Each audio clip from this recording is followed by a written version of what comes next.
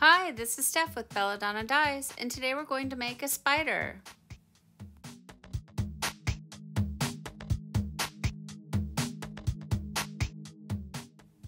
Start by centering your shirt using the sleeve inside the other sleeve technique.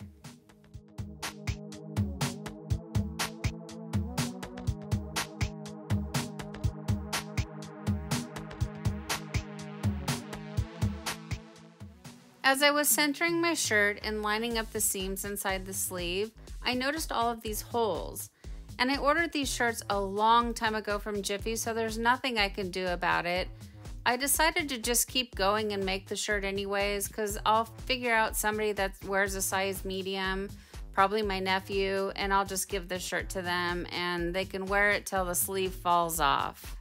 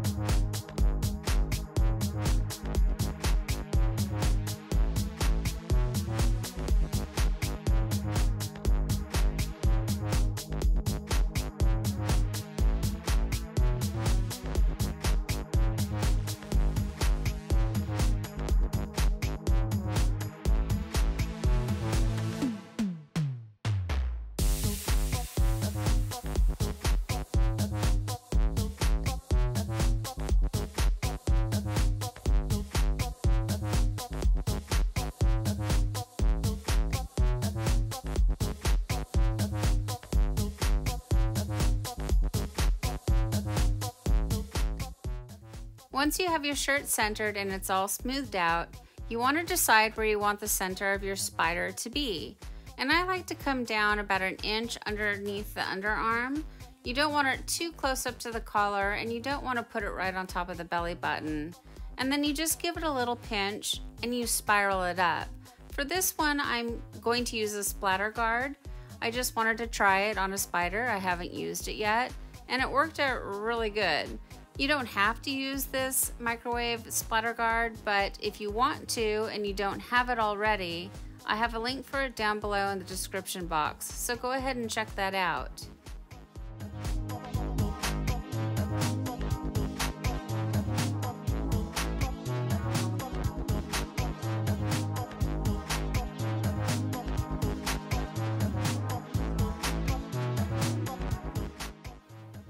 Now that it's all spiraled up, it's time to secure it. And I prefer to use rubber bands, but you could also use kite string. It really is just a matter of preference.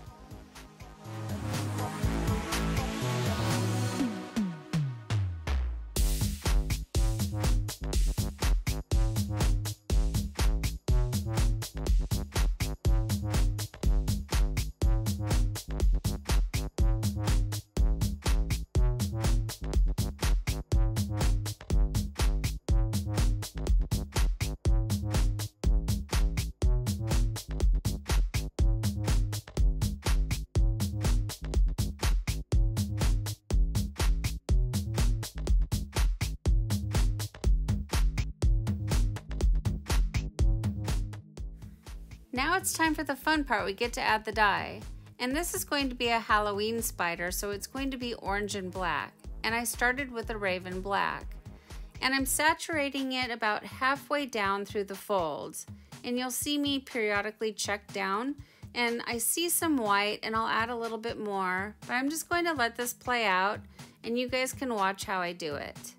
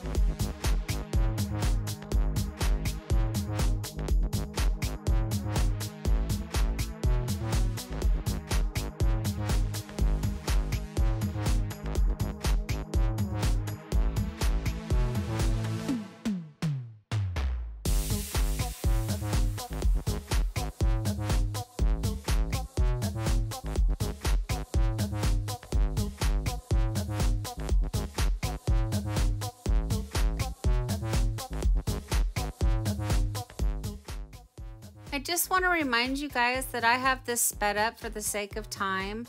I am not going this quick. When I do my dye, I add it really slow and quite methodically. So, something to keep in mind, you don't need to go crazy and you don't need to be fast about it.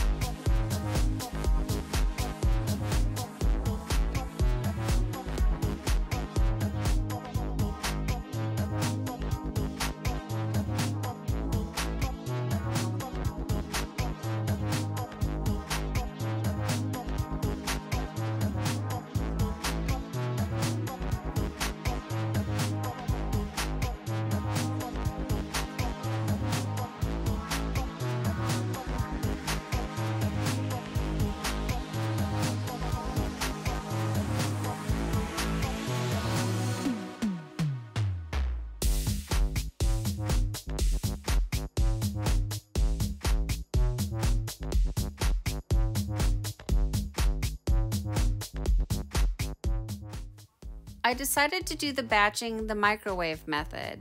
So it's basically the 2-minute tie-dye, and I have a tutorial on that. So I stuck the shirt inside the container for my tulip kit, the 2-minute tie-dye kit, and I set my microwave for 3 minutes because my microwave is old, so it takes an extra minute. And then I let it rest for about an hour, and then we're gonna rinse it out.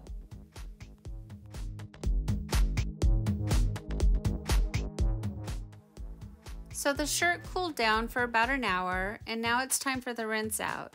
So you want to start by using cold water, and that's going to rinse away any soda ash that might still be reacting within the fibers, and then gradually increase your water up to hot and rinse until the water runs pretty much clear. From here, I take it to the washing machine and I do a plain hot water cycle. Then I do a second hot water cycle using Carolon, and that's a textile detergent from Dharma. And I do a third hot water cycle using Millsoft, which brings softness back into the fabric after the dyeing process. And I also get that from Dharma. And I have links for everything that I use down below in the description box, so go ahead and check that out.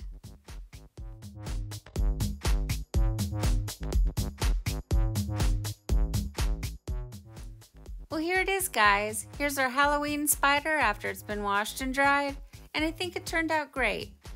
There is a little bit of white, and I wish there wasn't white, but that's okay. I don't mind it that much. Overall, I'm very pleased with the way it turned out.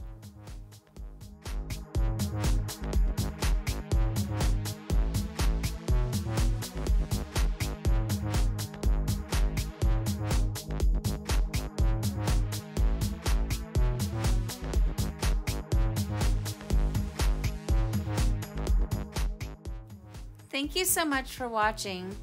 Please subscribe to my channel, leave a thumbs up, and then click the bell and set it to all. That way you get notified of future uploads. And remember, have fun tie-dyeing.